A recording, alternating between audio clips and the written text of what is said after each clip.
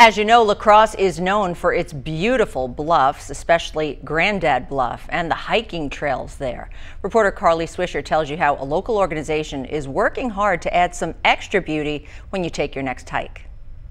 Up on Grandad Bluff and through the Compass Trail. They'll see the beautiful understory flowers that normally you would expect to see here, and back in the 1980s we had a lot more flowers. At least that's the end goal, because thanks to a grant from the Natural Resources Foundation of Wisconsin, the Friends of the Blufflands are getting to work. This maple forest is unusual for this area. It's mostly oak forests, so it's a little different, and we hope to have a little different kind of habitat for people to view here. Using funds from a $2,500 grant, they'll soon plant ephemerals to the north slope.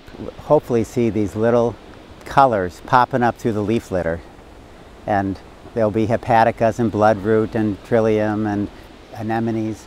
And while these leaves may seem like they get in the way, it actually helps make for a perfect habitat. Ephemerals, they like north-facing, moist leaf litter and not a lot of understory with some of the invasive plants.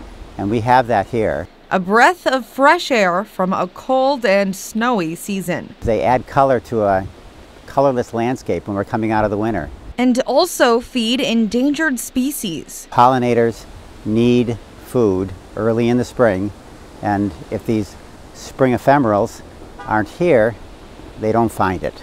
Because just like ephemerals, they could be here today and gone tomorrow. I hope people have an awe factor when they come through and say, my gosh, look at this, and appreciate that fleeting moment when they're on stage and they burst forth and then they're gone.